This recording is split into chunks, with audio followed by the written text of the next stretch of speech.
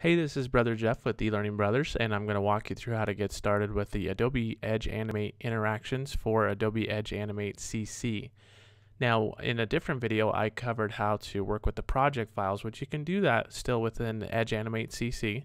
But in this video, I want to focus on the other options. So if you navigate to Activities, come down to Edge Animate Interactions, select any of the Edge Animate.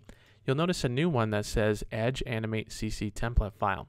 Now, this one's a little bit easier and actually is more useful if you're going to reuse these over and over. So if you click on download, make sure you check the latest version. And so if you have a version previous, you may want to delete that version and then download a new version. But once you download it, you'll get this Edge Animate interaction, and the extension is an ANT MPL.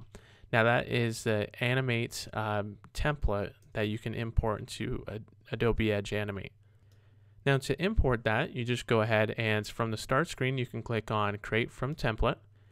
Now in this case, I don't have any templates created here, but all I have to do is click on the Import button, go to my desktop, and then find that template and click Open. As soon as I find that template, you'll see it within the image, and I can delete it if there's a new version on the library and I want to download the new version. Or I can select it and then click Open. All the different templates that I've imported, so let me go ahead and just download another one here.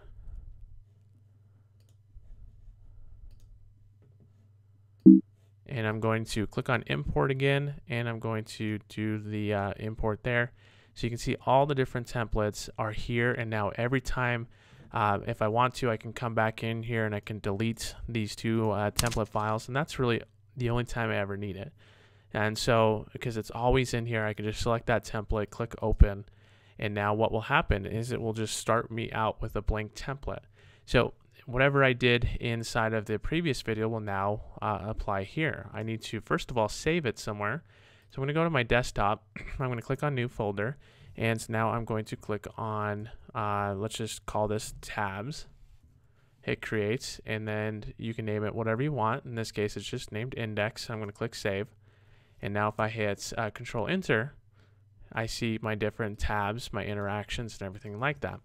Now, just like in the last video, all I had to do to edit the content was just come into the movie clips in the library. So you just double click into the movie clip, and then you can scrub to the back or the back of the timeline, and then just go ahead and replace your text. Double click on the text, replace your text, add your other objects in the white area.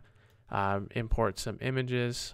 So if I wanted to just grab some images, let's say ones that I already have, just import the images right in here, go back to the stage area, and then once you're done with it, just hit publish, and this will publish right into that folder on your desktop. Let's go ahead and take a look at it.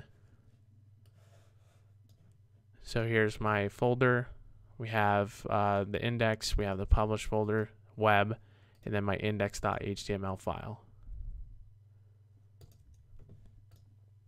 So that's how you import the template. Every time I need to use it, create a new template, I'm going to just click on Create from Template and then select that tabs interaction again, so I can quickly create these templates without having to download the project files each time.